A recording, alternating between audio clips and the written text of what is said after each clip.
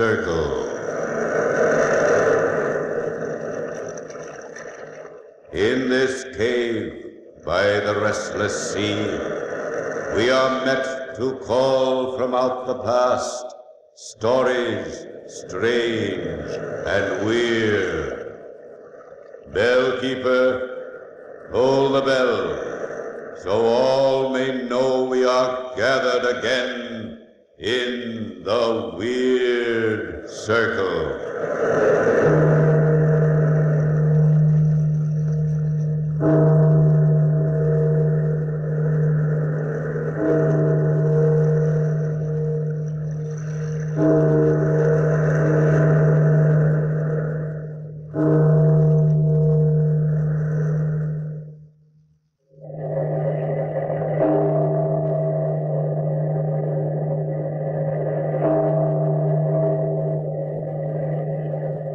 Out of the past, phantoms of a world gone by, speak again the immortal tale, the burial of Roger Malvin.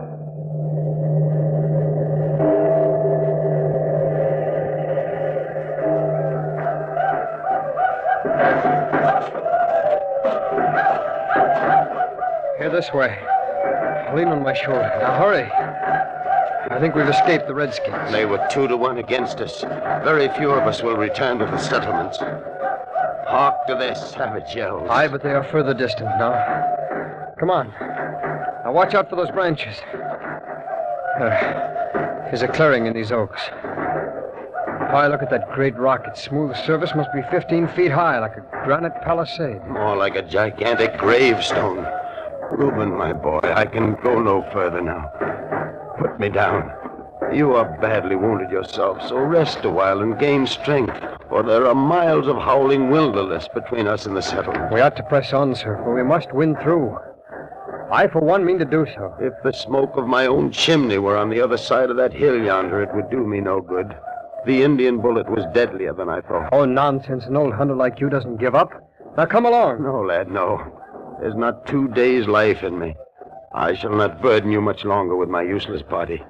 When I die, you can bury me here and mark my name, Roger Malvin, on this granite headstone. Wait. I have an idea. There were other fugitives from the fight. They must have carried the news to the settlements, and by this time parties will be out searching for survivors like us. Yes, there was one dirty coward who ran away in the beginning of the fight. He most probably made good speed home. Every man on the frontier will shoulder his musket at the news and set out on rescue parties. You give me courage, lad. One of them may find us here at any time. Oh, not us, sir. Not here, for I mean to go in search of rescue. He travels best who travels alone. Reuben, you're not going to leave me here wounded and alone. The Indians will scalp me. Well, the Indians are far off by now. But there are wild beasts in these mountains. You have your hunting knife. I shall die of thirst. Here is my powder horn now filled with water. I'll leave it with you. I have loved you like a father, Reuben Bourne. And you would desert me in this trackless wilderness, leave me as food for the buzzards. And what about Dorcas, my dear daughter, whom you profess to love? Will you dare meet her eye? She will ask the fate of her father, whose life you promised to defend with your own. Wait, old man. I would give you my life if its sacrifice would do any good. It is the fever that makes you rave so. Listen to me. I'm going for help. I shall return, and with the rescue party. There's no hope for either of us if I stay here with you. And Dorcas would be desolate indeed if neither of us returned. Forgive me, boy. I was thinking only of myself. But you will come back. Of course. See, here are roots and berries that I've gathered, and here is the water. Now I'll mark this place if I can just climb the rock and bend down this young oak. There is just such a sapling growing at my front door at home. Remember? Aye. Yes, they are alike. While you are gone, I shall pray to see my own home again. Here, it's done. I've bent it down. Now on the topmost branch, I'll bind my kerchief, and by my blood that stains it, I vow to do my best to save you. But, Reuben, you may not meet a rescue party until it is too late for me, and the Indians war on the dead as well as on the living, so swear to return. When you are strong again, return to this wild rock and lay my bones in a grave and say a prayer over them. Oh, I do. I most solemnly swear to return, and if it's too late, see that Roger Malvin has a proper Christian burial. It is enough. God speed you. Reuben! Aye? Reuben! What is it? Before you go, raise me. Let me lean against the rock. My face will be turned towards home, and I shall see you a moment longer as you disappear in the forest. There. Now I swept together a bed of these dry leaves. Is that comfortable? Then farewell, sir, till we meet again. One last hand clasp, Reuben. Now go, and go quickly.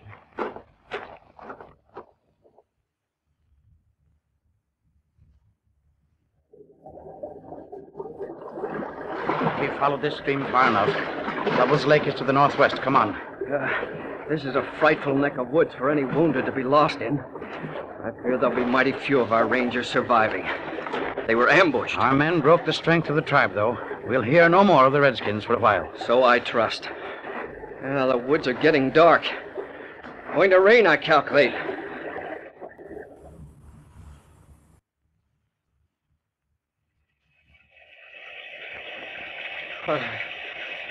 I'm so weak. I keep falling. I must get up. Get up. I'm lost. There's no sun, only this rain. It's so dark. I don't know which way to go. No food. I'll die here. I'll die too, but I'm young and I want to live. Both of us will die alone in this awful solitude. Roger Malvin and I. The buzzards will pluck at our flesh. He said so. Ghastly features of death are grinning at me back of every tree. I said I'd go back to him. But I can't go back. I won't go back. Anyway, he's dead by now. Aye, that's it. He's dead, and I buried him. I'll tell them that I buried him. Who's to know? But I won't go back. I won't go back.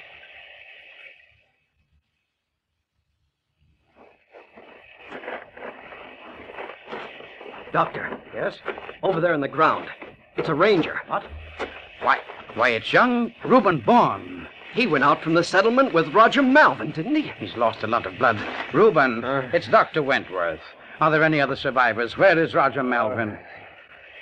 Malvin, he's back there. Oh, come on. We must go and find him. No! It's no use. He's dead. It's no use. I tell you, he's dead. He's dead. Oh, poor lad. He's fainted. We must carry him. Yes. Now be careful. Help me pick him up. Help me. All right. We'll get him back to the settlement. Will he live, Doctor? Well, I hope so. Yes, I think he'll live.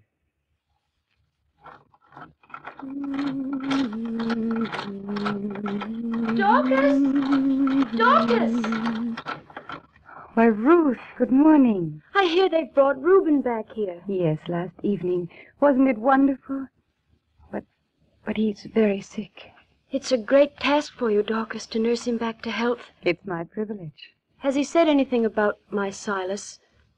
Or about any of the other men? No, not even a word about my father. Dorcas, I'm so afraid. Don't worry.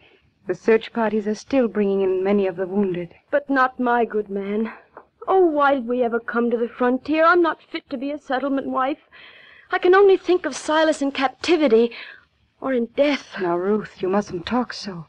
When Reuben is better, he will have news. Is he still out of his head? Yes, he raved about wild beasts. He must mean the Indians. I suppose so. We're lost! Oh, Ruth, I must go to him. Can't I help? Reuben. What is it, Reuben? I'm here. Find the sapling. I'll get some well water to bathe his head. And drive off those buzzards. There are no buzzards, Reuben, dear. Foxes. Red foxes. I'm thirsty. I'll die of thirst. No, Reuben, you won't die of thirst. Here's some water. You're safe now with me. With Dorcas Malvin. Malvin. Scalp the dead. No! Reuben. Dorcas, my my child. These 2 weeks since we brought Reuben home have been very difficult for you.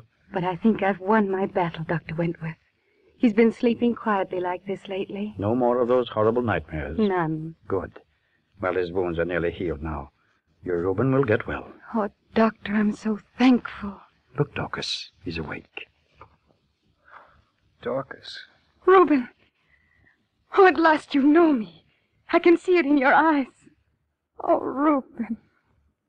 Where am I? You're at the farm, and Dr. Wentworth and I are taking care of you. How long is it since the fight at Lovel's Pond? And the fight was early in May, my boy. It's now the 20th. My father, Reuben. What of my father? Roger Malvin was badly wounded, Dorcas. He told me not to burden myself with him, but naturally I would not leave him. I helped him all I could, and for 3 days we struggled homeward together. Oh, Reuben.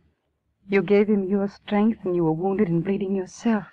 And at sunrise the 4th day, I saw that his life was fast ebbing away. He died. I marked the place where I buried him. With your poor, weak hands, you dug a grave for my father. I did what I could. There is a noble tombstone above his head. Oh, I would to heaven I slept as soundly as he. Well, there's no need to thank me, Reuben, lad, for letting you visit me these few weeks. Your health is much better now. But now, let's not dwell on these past tragedies, Reuben. You have your own life to live, and a mighty life it'll be when you're married to our sweet Dorcas. And you approve of her choice? With all my heart. And I know that this marriage was the great wish of my old friend, Roger Malvin. I'm not sure of that.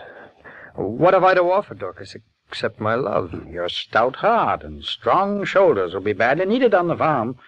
Roger's properties are about the largest and most prosperous in the colony. You two can work out a marvelous future. There he is, Ruth, sitting out in the sun with Dr. Wentworth. My husband-to-be. Oh, he's so handsome, and he looks so well. He is well. Aren't you, Reuben, dear? Oh, Dorcas, my sweet. Oh, come and join us, girls. Hello, Mistress Ruth and Dorcas. You're a picture to the eye. Oh, Doctor. We were just saying how healthy you look, Reuben. How can I help it? How can I help but be well after the wonderful nursing that Dorcas gave me? But you've been through so much, wounded and exhausted. Why, you dug a grave Ruth, and please. No more of that. Why, everyone says it was so good of you to risk your own life to save Mr. Malvin from dying alone and unburied. Will you stop? Oh, Reuben. Now, easy, young fellow. Oh, I know that these memories distress you, but take it easy. Come, Mistress Ruth. I think that you and I can leave this future bride and groom alone, eh? Oh, yes, Doctor. He certainly is modest about his bravery. Ruth didn't mean to annoy you, Reuben. Dear one, I'm sorry I grew angry, but I hate to talk of your father. I don't quite understand why, Reuben, but I shall try to remember. Let me see you smile. That's it. Are you excited about the wedding? Oh, it's so wonderful. 2 days from now, I'll be your wife, Dorcas Bourne. Or better still, Mistress Reuben Bourne. Oh, Dorcas. Oh, there she is with Dr. Wentworth. Oh, yes, she looks lovely. And so happy. Oh, there's Reuben. He's taken her hand. Shh. Elder Perkins is starting the service. Reuben Bourne, do you take this woman, Dorcas Malvin, to be your wedded wife? I do. Do you solemnly swear to love and to cherish her, honor and keep her, in sickness and in health? Reuben Bourne, Reuben Bourne, do you solemnly swear? Solemnly swear. Who spoke? Reuben, what is it? What's happened? He's white as death. I'm waiting, my son. Do you swear? Reuben Bourne, you made me a sacred promise. Can you keep this vow? Reuben, please answer. I do. I do solemnly swear.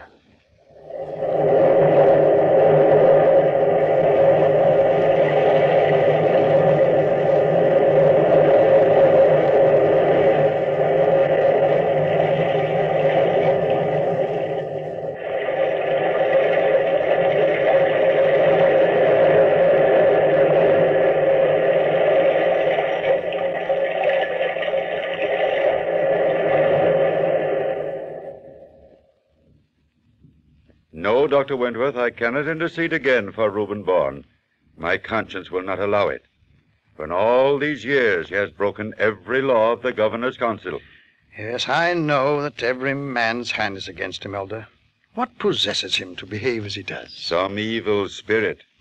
Ever since the day I married him to Dorcas Malvin, he has been as a man possessed. Oh, no, Elder Perkins. Reuben is not possessed. He was badly wounded. That was 18 years ago, Ruth Whitman. I think Ruth is right, Elder. He's still a sick man. His soul is sick. He has squandered his heritage, neglected his land. I'll admit that his farm is hopelessly run down. It yields less and less every year. And now this dreadful fine, 200 pounds. It will ruin them. They'll lose the farm. He should have thought of that when he refused to give his trees for the masting of the king's ships. Reuben Bourne has brought this just punishment upon himself. There's nothing I can do. In pity's name, Elder, what of Dorcas and that fine boy of theirs? Cyrus Bourne is 17 now, with all his life before him. He should be given another chance. I'm sorry, Doctor. I cannot intercede another time for Reuben Bourne. You understand, I'm sure. I bid you both good day. Good day, Elder. Good day, Elder. Oh, Dr. Wentworth, I can't bear to have Dorcas know. It'll break her heart. And I don't relish the task of telling young Cyrus. He's in there in my library, waiting to hear the news. I shall have to call him. No need, sir. I couldn't help overhearing. So Elder Perkins' godly conscience won't let him help us. Well, I guess old Stony Heart is within his rights. Father is a bit high-handed in his dealings. You were a good lad, Cyrus, to take it with a smile. You know, you remind me of your father when he was your age. My father? Smiling? Yes, he was always happy and cheerful until he came back from that expedition against the Indians. I think Cyrus is more like Roger Malvin. That's what Mother says, Mistress Whitman. She loves to talk about Grandfather. Ever since I was a baby, she's told me the story of his death and how brave Father was to stay with him and bury him and all that. We call it our secret because we never dare speak of it to Father. He never mentions your grandfather, does he, Cyrus? No, sir. And if anyone else does, he flies into a rage and shuts himself in his room. Battling with some demon of his imagination. I never understood it. It's very frightening sometimes, sir. I remember so well one day when I was 6 or 7 years old. What happened, Cyrus? I was playing on the rocks near the porch of our house. Mother was churning. I remember having fallen, cutting my arm pretty badly. Cyrus, darling, come here to Mother. Oh, why, that is a pretty big cut. Here, let me tie it up with Mother's kerchief. Now, there. That will stop the bleeding. You're a brave boy not to cry. My father didn't cry when he fought the Indians. No, little son, he didn't. See, Mother? I got blood all on me just like he had. I'm going to pretend I'm big and brave like Father was. Yes, dear. And can I dig a great big grave? Oh, Cyrus, I don't think you... Right by this little sapling? Well, if you do not hurt it, it was your grandfather's favorite tree. And I'll find a stone, a great big stone. Funny boy. What a strange game for him to play. Dorcas! Dorcas, where are you? Here in front of the house, dear, watching Cyrus. Oh, Reuben, did you sell the grain? The fools fined me 50 pine tree shillings for overcharging. Oh, Reuben, dear, you overcharged them again. I begged you not to. Father! Father, see? My hand's got all blood on, just like yours did. What, Cyrus? What's that? What are you doing? Digging Grandfather's grave. Oh, by heaven. Under the sapling, see? Come see, Father, come see. My own son taunting me. Where's my axe? Don't hurt the boy, Reuben. Cyrus, come here. Out of my way, boy. This sapling will stand no longer. Reuben, no. Oh, beautiful young oak tree. Reuben, stop. Father's tree. Blast your father's tree. This will put an end to it. Yes, Reuben Bourne. You destroy this sapling. But try as you will, you can never destroy your memories. Mother, I'm scared. Look at Father. What's he staring at? I don't know, little son. I don't know.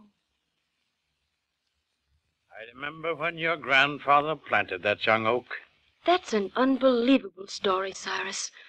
No wonder it's haunted you. Father is queer, but don't forget we've had a lot of fun together. Hunting and fishing and such things. But I'd better stop talking so much and ride on home to tell the news. Mother will be terribly unhappy. Not while she has you, Cyrus. You're a fine boy. Mistress Whitman, I think you're prejudiced, but thank you just the same. Goodbye to you both. Carry my love to Dorcas. Goodbye. Goodbye, boy. God bless you.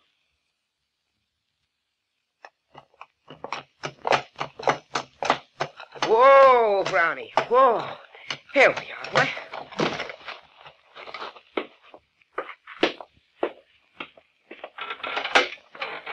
Father! Mother! I'm back! It's Cyrus, Reuben. Oh, what news? Cyrus, what news? What did the great governor's council say? No hope, Father.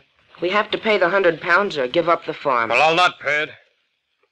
I can have this place. I'm sick of it. I'm sick of them all. Bigoted, narrow-minded. What do we do, Reuben?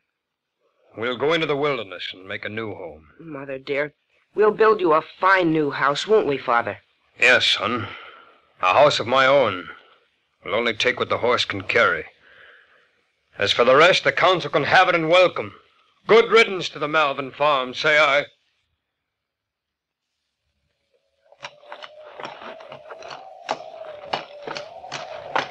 Father, for the last 2 days, we've not been following the Blaze Trail. I know where we're going, Cyrus. Yes, sir, but I mean the new grants lie due west. I know they do. I can show you the trail. You're a good woodsman, son, but I shall show you the way. I know where we're going. We're heading too far now. Enough! Do you object? No. Our journey will be longer and more exciting this way. Look, Reuben, wouldn't this be a good place to make camp? By this stream. And see, that fallen log can be our dining table. Aye, I think you're right, Dorcas. And there's plenty of dry wood for our fire. Well, I'll gather the wood. You two had better hunt some game for our supper. I'll bring you some partridge and wild turkey and maybe a deer. My brave young hunter. But don't go too far from camp. Coming, Father? Aye, son. Reuben, wait just a minute. Aye, what is it? I wonder if you remember that this is the 12th of May. And what if it is? You don't remember. 18 years ago on this day, and somewhere in this very forest, you buried my father. Well, this is too much. I don't mean to vex you, Reuben. But this wilderness brings back memories that for some reason you will never talk about. Dorcas, for the last time, will you please stop talking of your father and of his death? Yes, of course, Reuben. But I did so hope you remembered.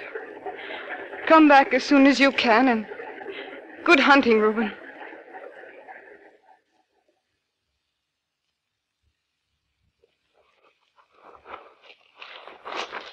Now, where did I leave you? I'm sure I'd know that great rock. I must find it. Where am I? Ah, there's the sunset on my left. I'm heading north, all right. I'm sure the rock is nearby. Is that a grove of oaks ahead? Yes, it is, and there were oak trees where I left him. This must be the way. I will find the place, and when I do, I shall take up his bones and finally give them burial. And at last, I may have peace in my heart. Wait. The sunlight shining on a mass of granite rising above the trees. It's the rock. Yes, it is. I found the rock. Yes, Reuben Bourne, you found the rock. All these long years my bones have lain on the cold, hard ground, their only covering the rotting leaves. And now you've dared to come back. Yes, Roger Malvin, I've dared to come back to right the wrong I did you and find rest for my tortured soul. You are too late, Reuben Bourne. There can be no happiness. It's never too late to make amends. You are too late, Reuben Bourne. There can be no happiness. But I've come back, Roger. I promised to come back. Too late. Too late. Reuben Bourne is too late. Silence! Silence, old man. The whole forest will hear. You are too late. Too late. Silence, I say! Silence! I'll stand no more! Ow! Why, that was a human cry. Oh, what have I done? Oh, what have I done? Oh, great heaven.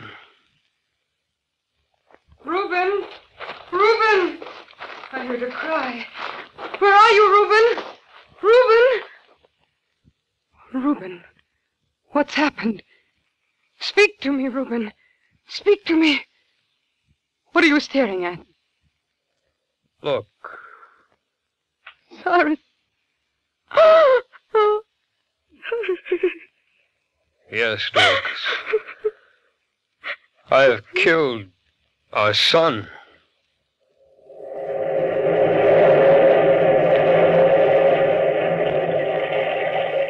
From the time-worn pages of the past, we have brought you the immortal tale, The Burial of Roger Malvin. Bellkeeper, toll the bell.